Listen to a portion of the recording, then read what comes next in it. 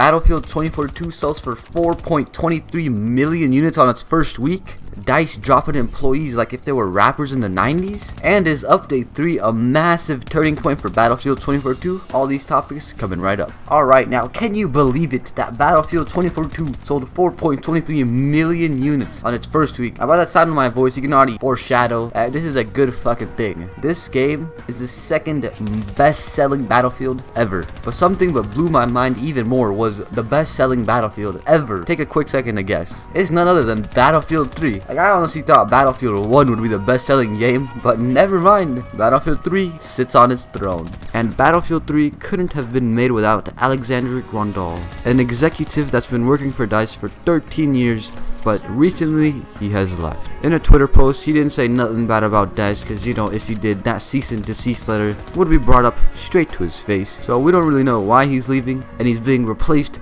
with Vince Zampella. Now, it might look as a bad thing, you know, an old employee leaving, but this is Vince Zampella we're talking about here. Like, this dude is the reason why Apex turned good, and this dude is the reason we have Modern Warfare 2, because he's the one that directed both of those games. So maybe he'll make Battlefield great again, who knows. Now on the topic of making Battlefield great again, update number 3 was a massive turning point to say the least. This update was released on Thursday, December 2. It didn't do nothing drastic like adding the voice chat back, but it did fix over 150 bugs and just make some little quality of life improvements. Now should you buy this game after this update? Absolutely fucking not. They still haven't added a lot of shit, but maybe soon. Alright, well that's it for Battlefield news, and I'll be reporting to you soon as we get some more news. So make sure you hit that subscribe button if you want to see more, and if you enjoy this video, give it a like.